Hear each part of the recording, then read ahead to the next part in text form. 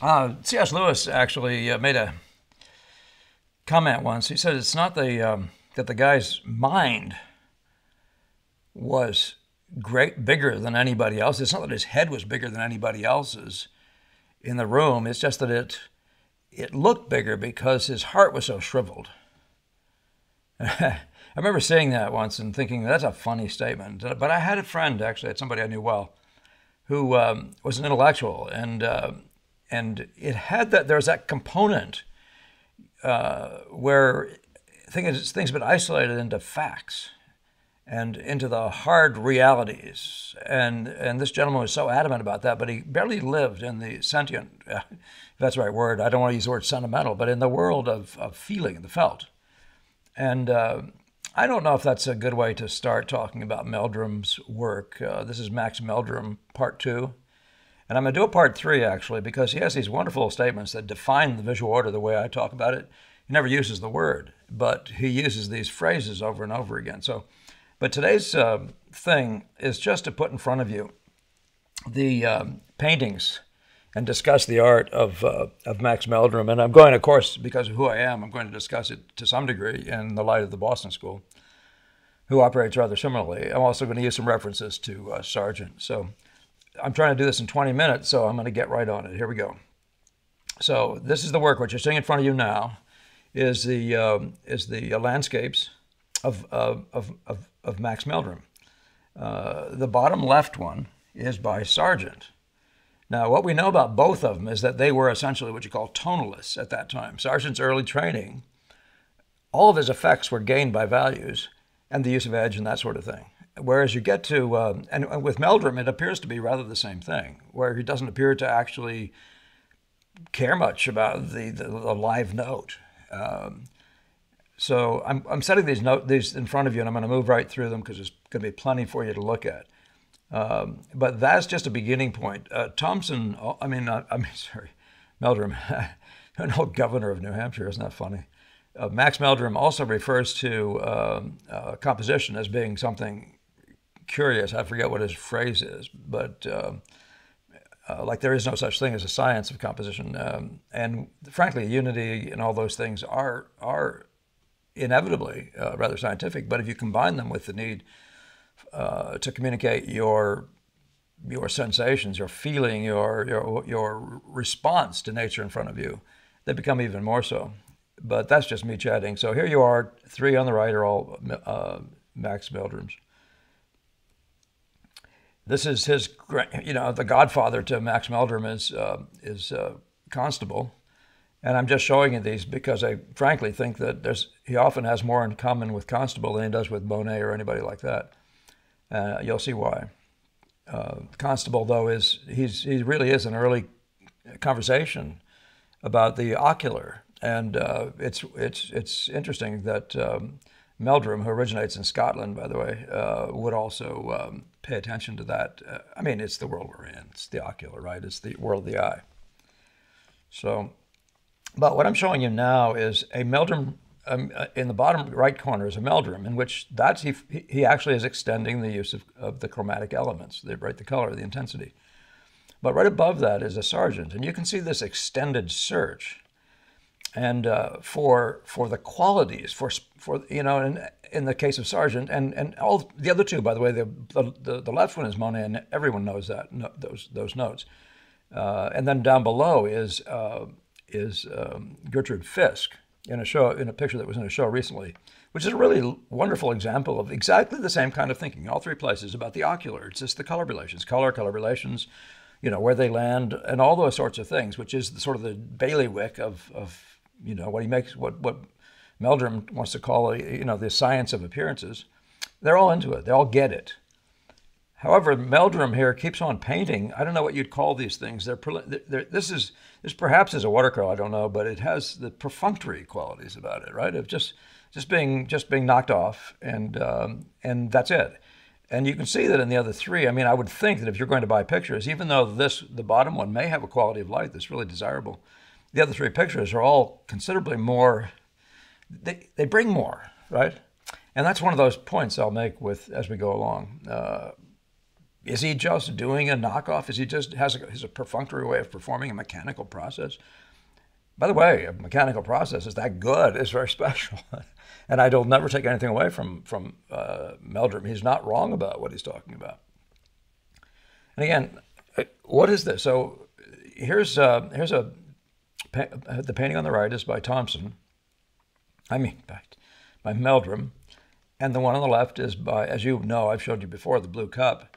They're painted with exactly the same mindset. Color, the ocular, they're paying attention to the look of nature and the way it behaves, the elements and the right relations to each other and all that sort of stuff.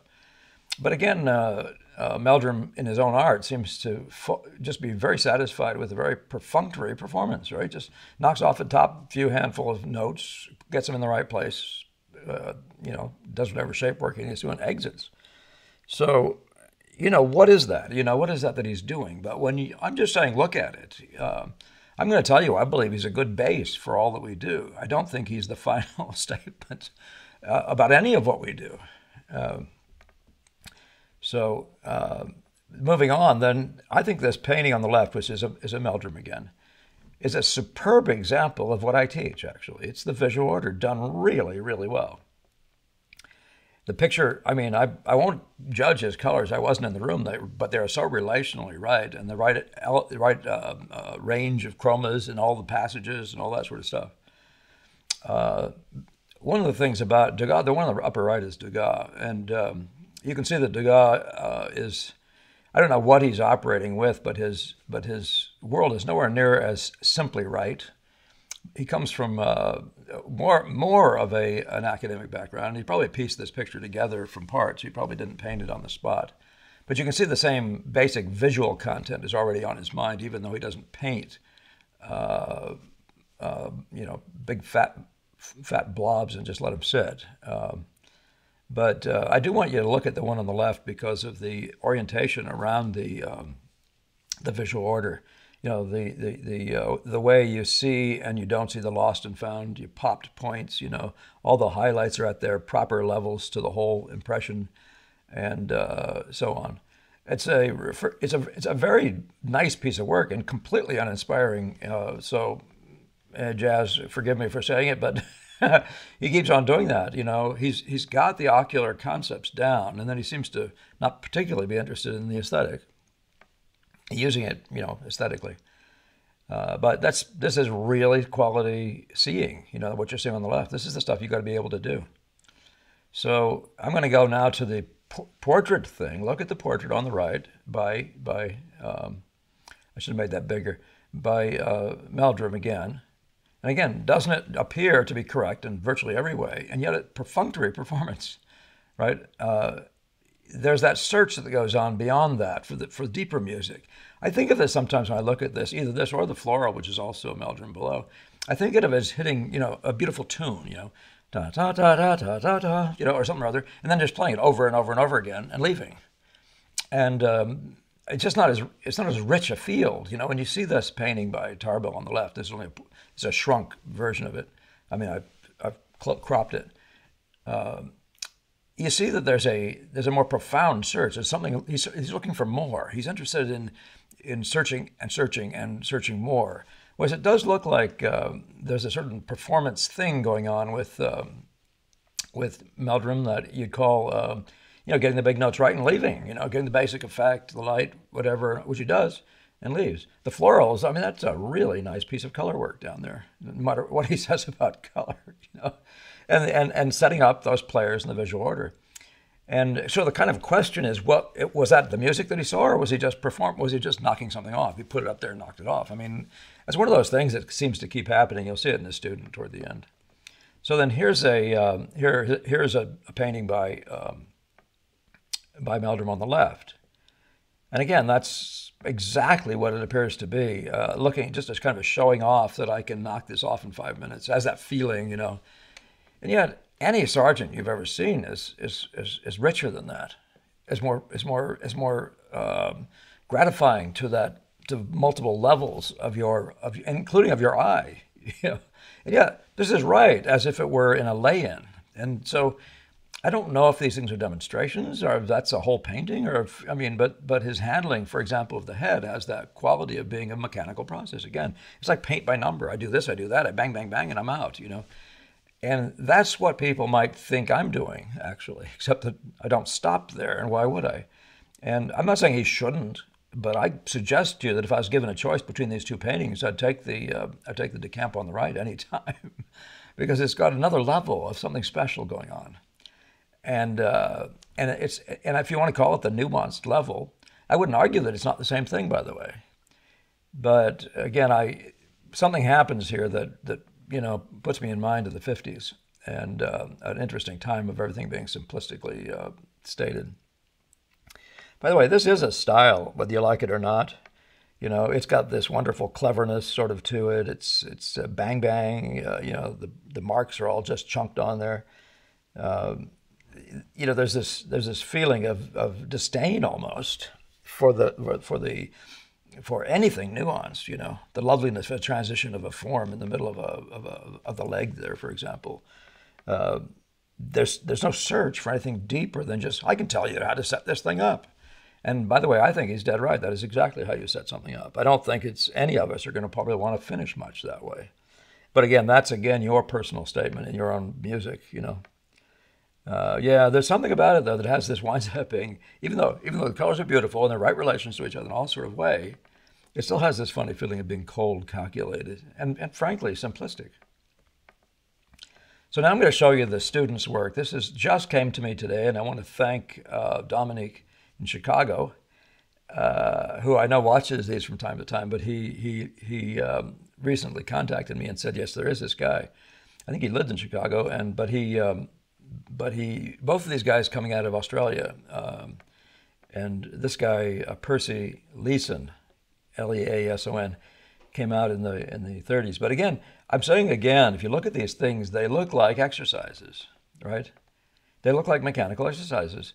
There's something far short of a searched out magic, you know, and I'm talking about anything from shapes to pattern. I mean, you know, all the things that we think of as giving the charm to the visual impression.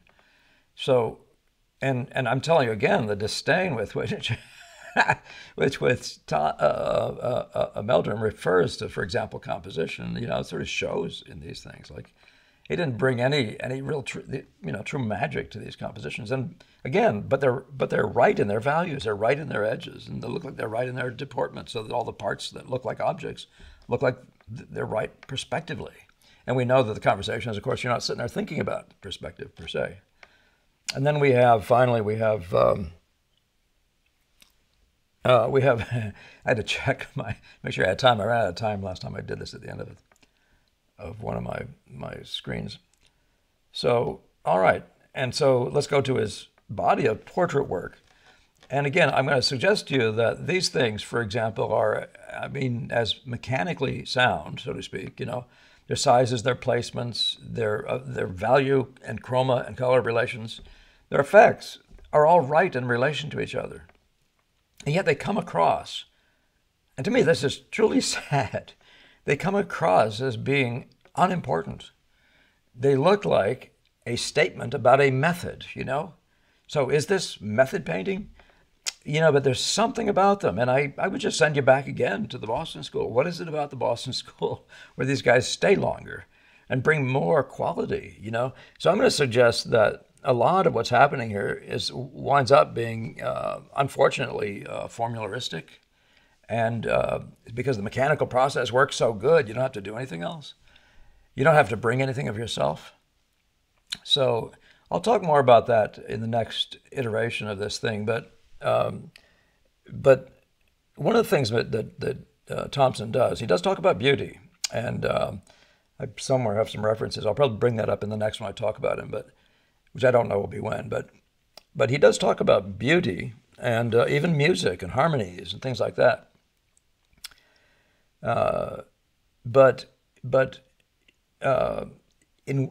There's just a tendency here to just show that your mechanics will do all you need and then leave without bringing without any appearance of your soul having been involved. And I just have a suspicion that it's it's like any kind of art, you know. If you aren't there, if there's not evidence, I don't know if the word is evidence of the struggle, but evidence of your connection to the human race and not just a mechanical process. This is just to me, this winds up being just to me another form of photography. It's just stylistic, mechanical, over and over and over and over thing. Whereas the Boston School always had that mindset about the search. And you can see it in this portrait here, but there's this idea of searching out the music, not just hitting these major notes. And if you do them ocularly right, then why isn't that done? Why aren't we done? And so that would be, if this has actually been a critique, I'm not going to deny it, that would be my critique of this. And I would take nothing away from the accuracy of the note or the reason why they're accurate, because of their orientation toward the pure mechanical relationships of things. But there's more in the deeper search than they come up with. And I would suggest to you that kind of painting on the left, as I said, winds up being so much like a style that it wears itself out really fast. And you'll see a whole bunch of this in illustrations in the 40s and 50s, 60s, whatever, in our country. So, you know, it's kind of a like, which world do you want to be part of? You know, I suggest to you that that there's a bigger thing going on out there. You know, I'll take that Degas.